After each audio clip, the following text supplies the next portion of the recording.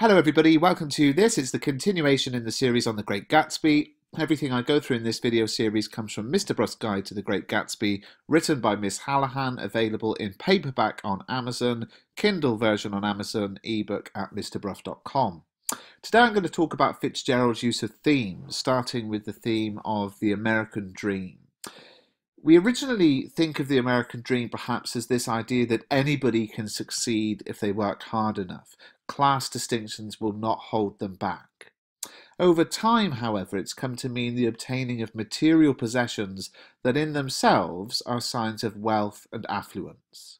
Money in this novel can be split into old and new, perhaps best demonstrated by Gatsby and Tom. Gatsby is this self-made man. He's firmly in the new camp.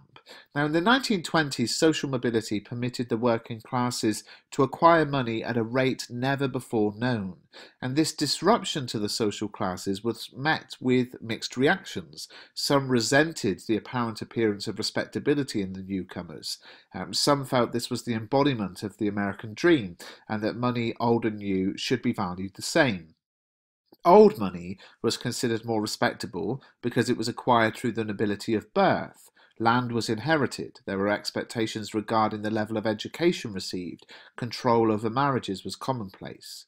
The old money had a veneer of respectability, with the manners of the old world society dictating etiquette that Gatsby hopelessly fails to grasp. An example of this, obviously, is when the Sloanes invite Gatsby to come to their party with absolute insincerity. Mrs. Sloane invites Gatsby enthusiastically and tells him she means it, but Tom contradicts this when he says to Nick she doesn't want him. They invite him, expecting him to decline, and this complicated charade of saying the opposite to what you mean in order to be polite mystifies Gatsby.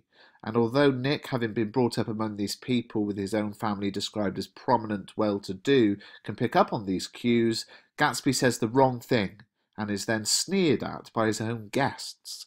Fitzgerald depicts this exchange in a way that leads the reader to sympathise with Gatsby rather than sneer at him with the Sloanes.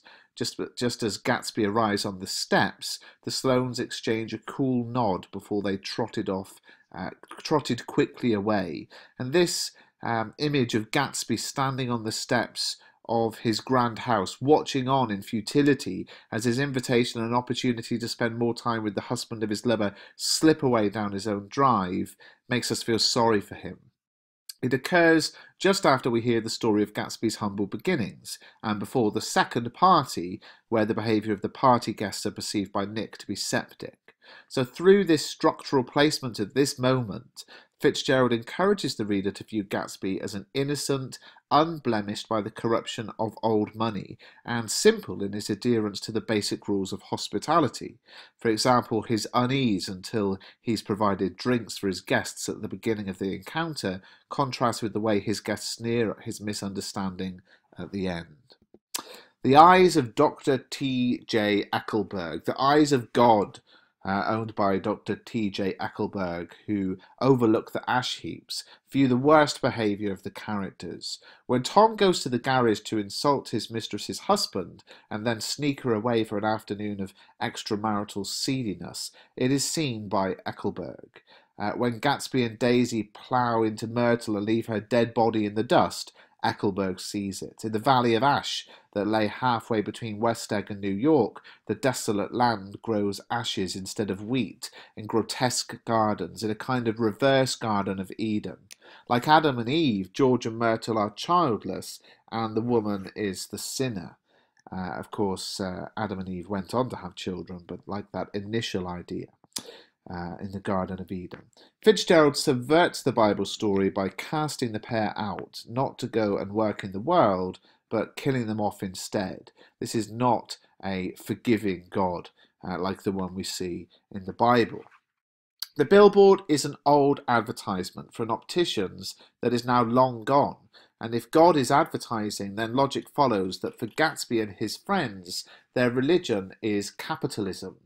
The advertisement is first referenced in chapter 2, when Nick and Tom go to New York, and Tom literally forced Nick to meet Myrtle.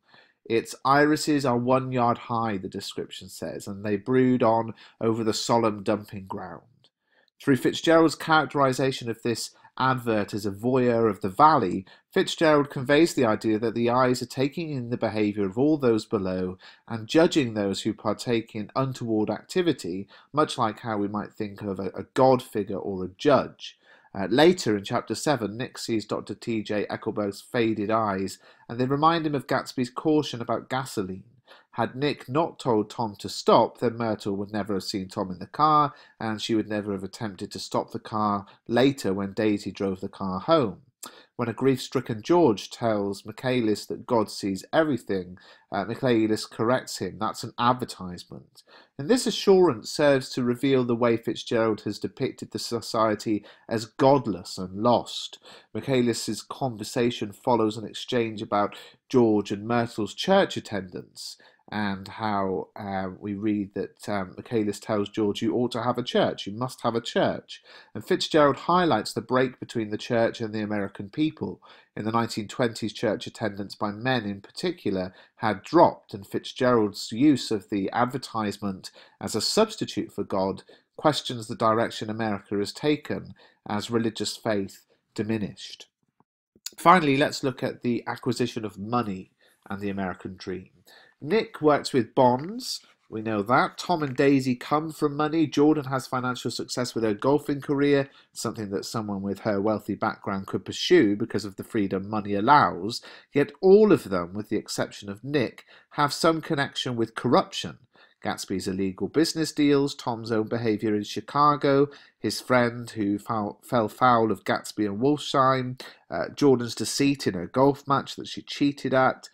Nick himself is involved in some duplicity, but this is not money orientated, and when Gatsby offers him an opportunity to make some money, Nick declines, seeing the offer as tactlessly offered in exchange for Nick's help. In this way, Fitzgerald sets Nick apart from the others and adds to the sense of an outsider that surrounds Nick. However, Nick does concede that if this happened at another point, it would be one of the crises of my life. Fitzgerald splinters Nick's morality. He rejects the offer, but hints at a time when he may have been tempted. Yes, he does ultimately turn it down, but Fitzgerald is further undermining Nick's claim to be honest and critiquing the old money values that pervaded society. Daisy's appeals to Gatsby is also money orientated. The green light on the dock that encapsulates Gatsby's longing for his wartime sweetheart can be seen as the symbol for the money that Daisy represents for Gatsby. The money Gatsby makes is not even accepted by the high society guests. Tom and the Sloanes and the guests that Nick notes become brave on Gatsby's liquor and use that courage to make derisory comments about their host.